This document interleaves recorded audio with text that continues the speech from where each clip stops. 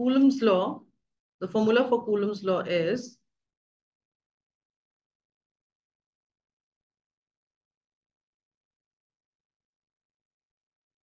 F is equal to 1 upon 4 pi epsilon naught Q1 Q2 by R square. Right? Epsilon naught is the electrical permittivity of free space. And if we have a medium other than air or vacuum, then this epsilon naught is replaced by epsilon for a medium. This force becomes Fm, M for medium, and it is equal to Q1 Q2 by R square.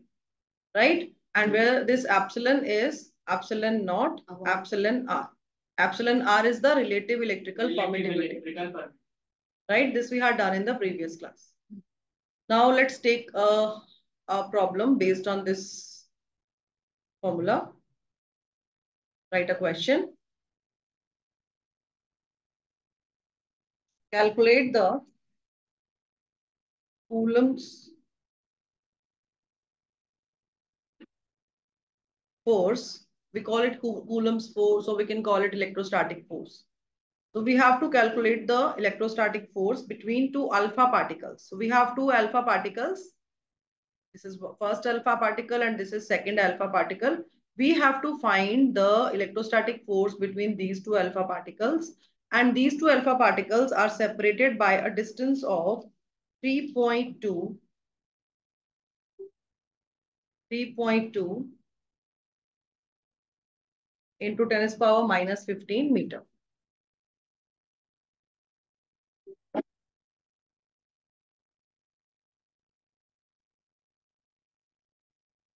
Distance between these two alpha particles is 3.2 into 10 raised to the power minus 15 meter. How will you find the electrostatic force between these two? First, tell me the nature of force. These are alpha particles. What are alpha particles?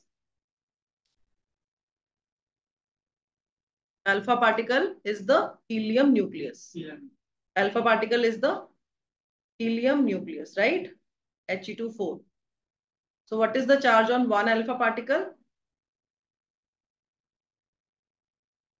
Anybody? Yes, Rishti, what is the charge on alpha particle? There are 2 electrons. He2 4, we have 2 electrons in alpha particle. So what is the charge on alpha particles? The charge on alpha particle is equal to charge on 2 electrons. Right? Yes. So it is 2 into 1.6 into 10 to the power minus 19 coulomb. So we can write 3.2 into 10 raised to the power minus 19 coulombs. Now we know the value of charge, right? So we can easily find the force. So what kind of force will be there? Attractive or repulsive?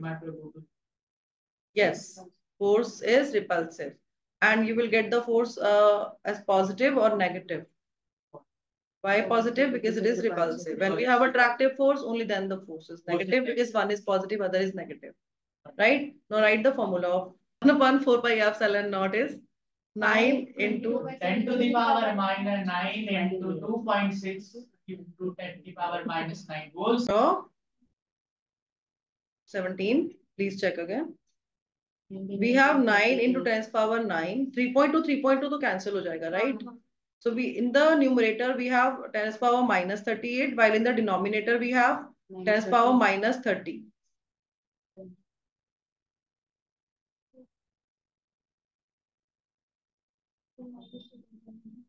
minus plus हो जाएगा minus ही हो जाएगा ना. Now tell me the answer. 90.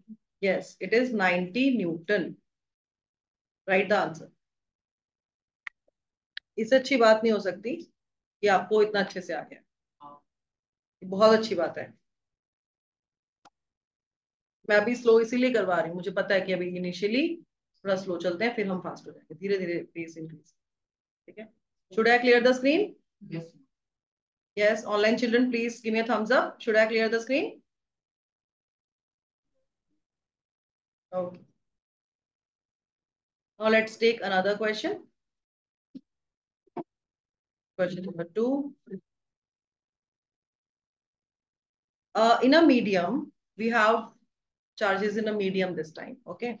In a medium, the force of attraction between 2-point electric charges, distance d apart is F. So we have two charges and the distance between the two charges is d.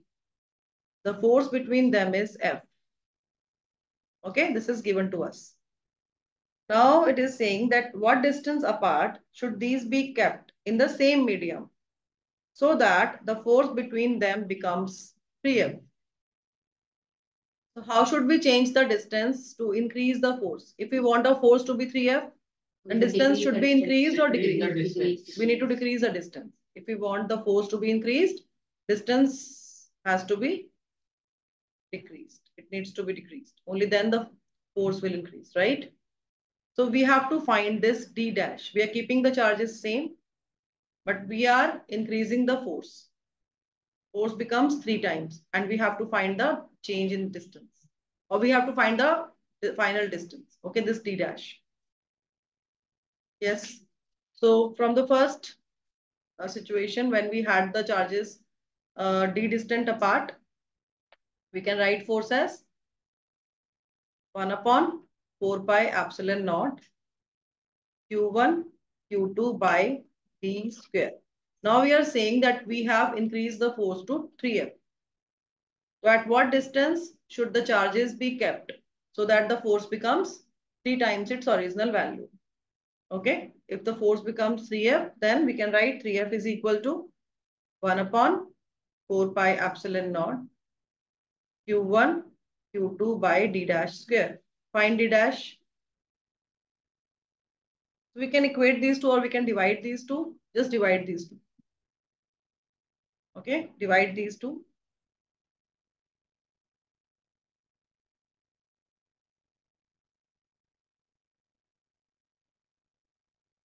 Because medium is the same and it is not mentioned here that medium is air or vacuum or any other medium. So we can take epsilon naught or we can write epsilon. It's our choice because we are not changing the medium here, right? It doesn't matter. On dividing these two, we get F upon 3F becomes 1 by 3.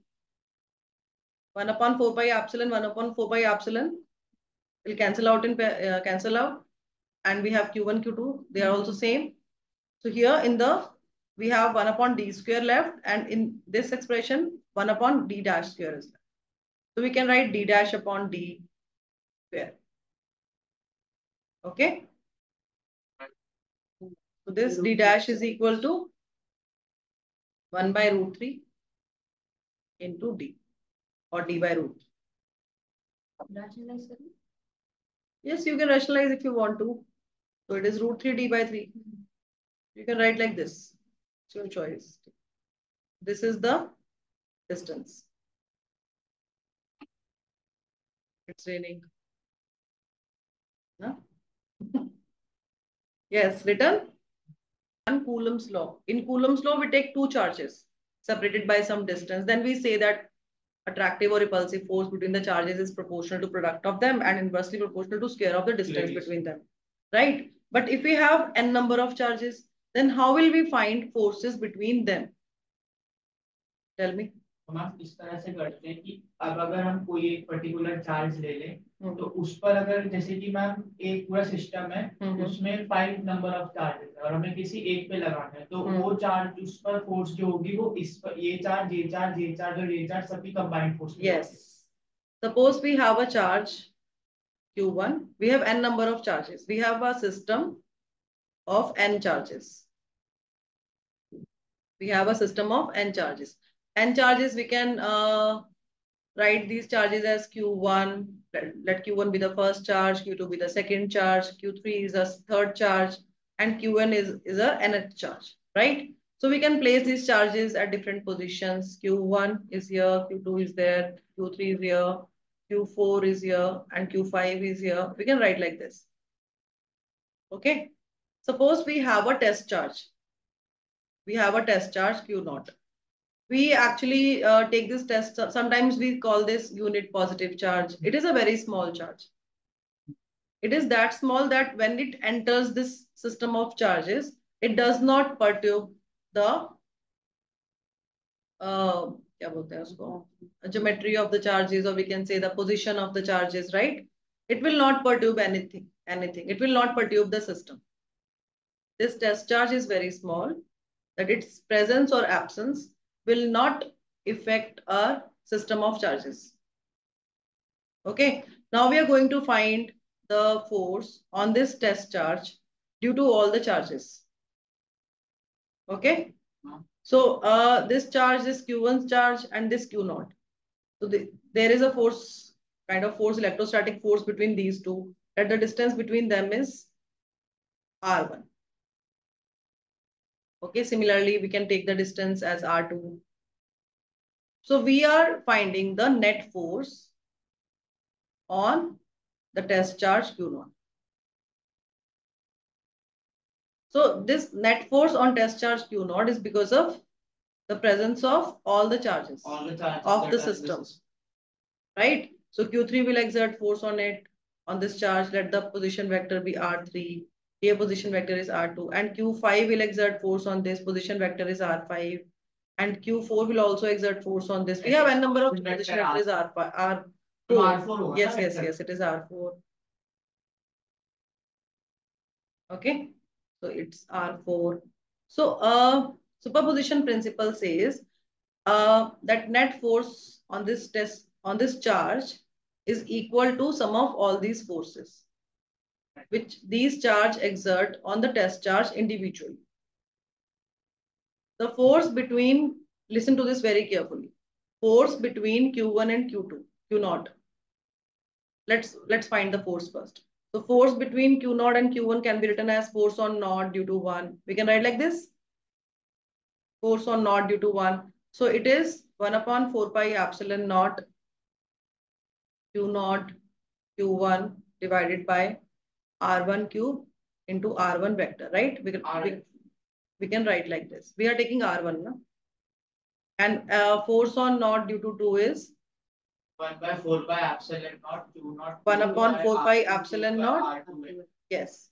Q0 Q2 by R2 cube into R2 vector. In the same way, we can write for 1 by 4 pi 3, 4, 5, and suppose yes. And suppose we have n number of charges, so we can write by 4 pi epsilon naught Q0 Qn by Rn square into Rn. Yes, Q0 Qn by Rn square into Rn vector. Rn cube, sorry, Rn cube, Rn vector, right? So we can write like this. Now the superposition principle tells one more thing. This is one thing, that the net force we can find like this. By adding all the forces, we can find the net force on charge Q0. Okay, so net force on charge Q0 is F0, and it is equal to F01 plus F02 to F0n. So we'll simply add all these forces to get the net force on charge Q0. This is one thing. Okay, itna clear hai? And second thing is that if the force between Q1 and Q0 is F1, F01, so it will remain F01 only. The value of this force will not change due to the presence of other charges. Presence of other charges will not affect the force between the two charges. So we have n number of charges here, or we can have 2n number. We can have a large number of charges. Suppose we have added some. Let's add more charges here. So their presence will not affect the force between the two charges. Okay, this is the second thing. Clear? Yes, children? Any doubt?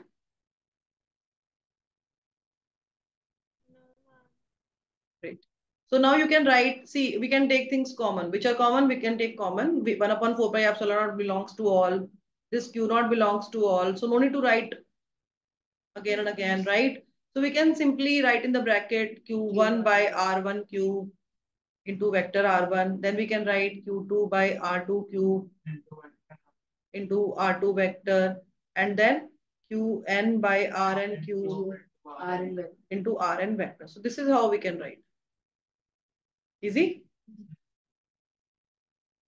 Q3 is brought near the force exerted by Q1 on Q2. Then what happens? Remains unchanged, ma'am. Shabash. It remains unchanged. Next question, two charges are placed at a distance apart. If a glass slab is introduced between them, then the mutual force between them, the charges.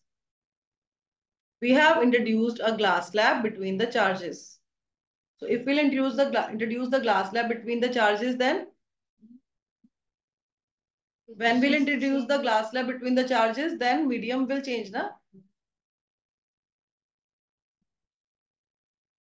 How will the force change? If epsilon naught changes to epsilon, then force will increase, decrease, remains the same, or becomes zero.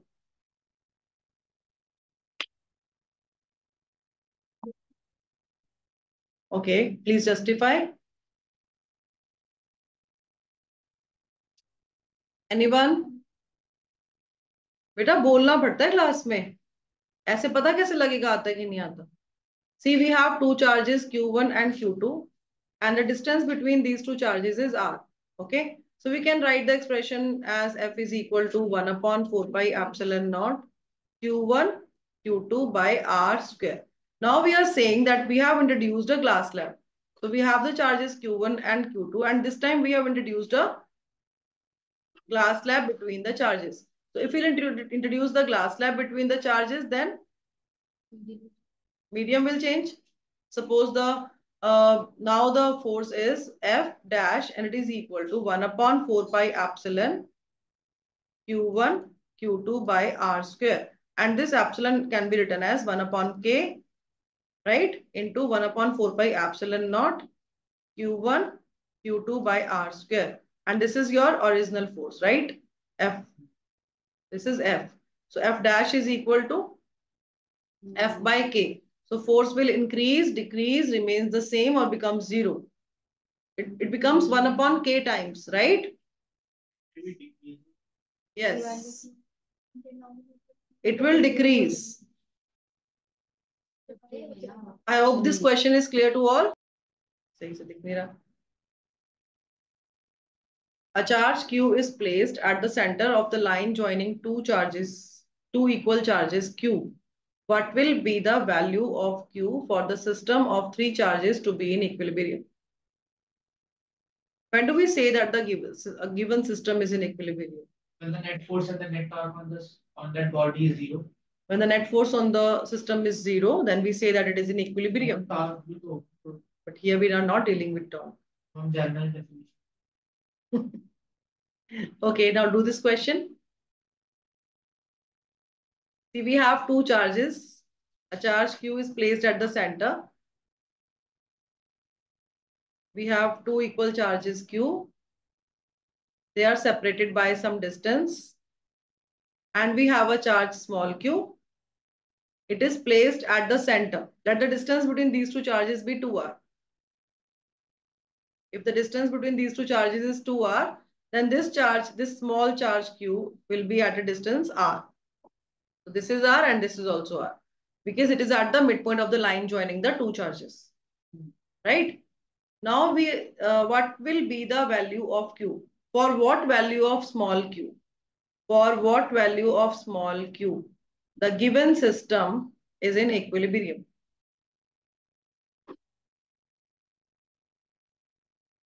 For what value of small q? The given system is in equilibrium. So for equilibrium, net force should be 0. क्या हुआ? लग गया?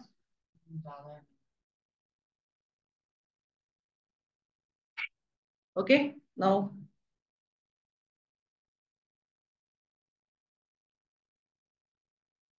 the three charges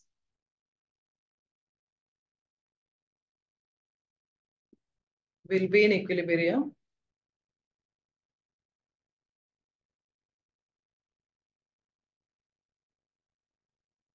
if, please write this in your notebook, if the net force, if no net force, if no net force acts on each charge.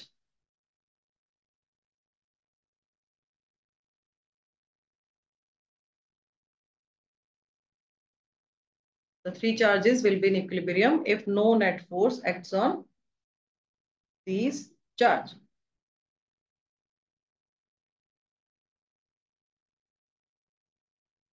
Okay, so let's consider this charge. Any charge you can take. Let's consider this charge. So force on this charge due to Q and due to this capital Q. Either the forces are equal and opposite, or we can write sum of the two forces equal to 0. Right? So let's find the force between small q and capital Q first. F is equals to 9 into 1 upon 4 pi epsilon naught. Yes. Value 9 to the power 9. No, we don't need to find, we don't need to put the values here. We'll find the expression only. We'll find the relation between small q and capital Q, because we are not given the value of q's and the distance, right? Fine. So it would be 1 by 4 pi epsilon naught into Capital Q, small q. Yes, capital Q, small square. q by r square plus 1 by 4. 1 by 4 pi epsilon naught. Small q, capital. No, we are finding the net force on this capital Q. So it is Q into Q is Q square, and the distance between them is 2r whole square equal to 0. So ma'am, we can reduce that it would be 0. So we can take 1 by 4 pi epsilon naught common, right? Yes, we can take 1 by 4 pi epsilon naught common. We can also take Q common and r square also. Right? So we can take 1 upon 4 pi epsilon naught outside. We can take Q and r square as well. So in the bracket we'll have only Q left here plus, and here we have Q by 4 equal to 0.